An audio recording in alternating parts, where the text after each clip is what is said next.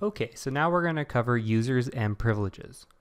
So in the last video, we touched a little bit on privileges with our ls-la, and we touched a little bit on users by changing the password of our root account. So now we'll cover a few more commands regarding those. So if we look again at ls-la, you could see all this crazy jumbled wordage over here, right? So it actually means something. So we look at the first line here. If we see a dash like this, a hyphen, that means it's a file. If we see a D, that means it's actually a directory. And then you see R, W, and X. So R, W, and X actually means read, write, execute. It's the permission settings that this particular group has. Now there are three groups here. There's the first, second, and then your third right here, right? So your first group right here is the owner of the file. So it looks like the owner of the file has full read-write execution, right? And then the next set of three here is actually the permissions for the members of the group that own the file. So this is group ownership as opposed to actual ownership here. So for the people that are in the group that has access to this file, they can only read and execute. They can't write to it. Now, for the last one, this is just all of their users. So any common user here can actually just read and execute. They can't write the document. So that comes into play, especially when we get into penetration testing, because with penetration testing, we're looking to have full access, right? So we're always going to be looking for that folder that has full read-write. Typically, if we look at temp, that's our temp folder a lot of times. You see the temp folder has full read-write execute. So when we're doing penetration testing, we're trying to upload some sort of exploit, we might actually upload it into the temp folder because that's where we can execute those files.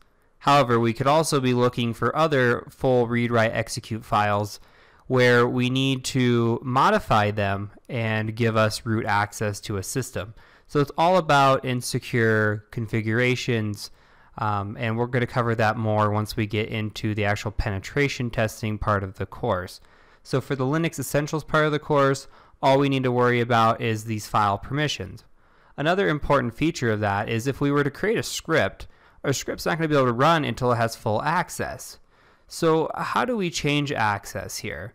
So let's make a file. I'm just going to make, we'll just echo another text document, right? So we'll just say hello, and actually I typed that in backwards. So hello, and we'll call it hello.text. So if we ls here,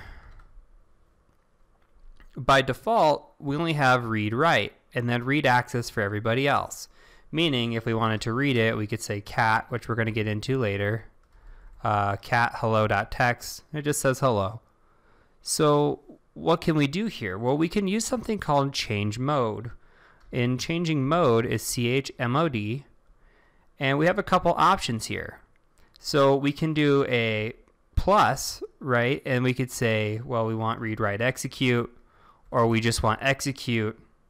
But another way I like doing it is you have a number feature. So the one you really need to know is all sevens. Sevens gives you full read-write access across the board. So if we say chmod 777 hello.text, now we ls la, and you notice that hello.text turns green. That means it is full read-write. And here you go, we've got the dash here saying it's a file, and we've got read, write, execute across the board. So this is how we change file permissions. You don't need to necessarily know about the other numbers in terms of penetration testing. It becomes more in terms of configuration and security management of files if you were to get down that path. So to stay on the easiest path, just remember 777 or plus X will work as well. So changing the mode is critical, and we're going to cover it time and time again throughout the course once we get a little bit deeper. So a couple more things we need to talk about. Say we wanted to add a new user. Well, there's a feature called add user. So we say add user, and 1 or 2 names is allowed. So we need to add user, say John.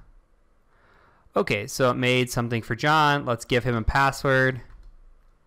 Give him a password again. And we'll just hit enter for the defaults. It's all correct. Okay, so we now have a username John. And we can confirm that. We can actually cat the etc password file here.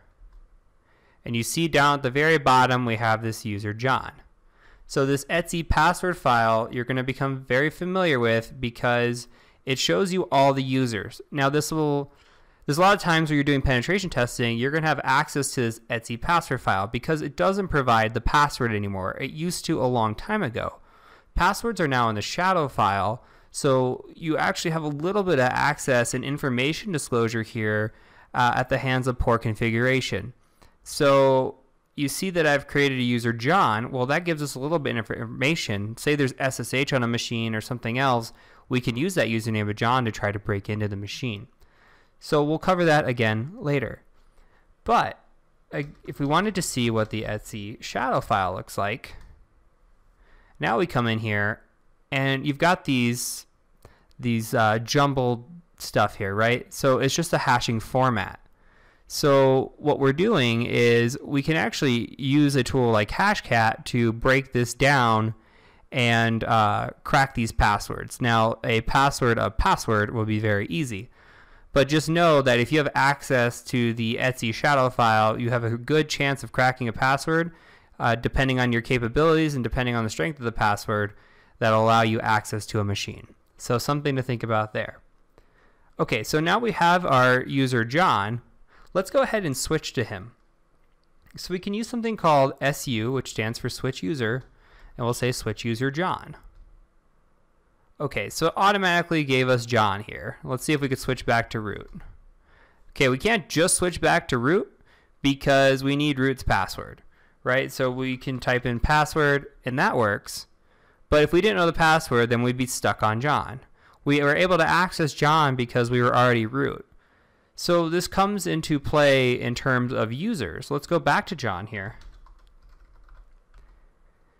Now, if you're a user, you have to be able to do certain things.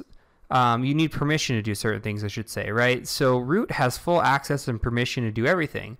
But John, we just created John. John doesn't have any sort of access. So if we wanted to change the password, say we want to change the password for root,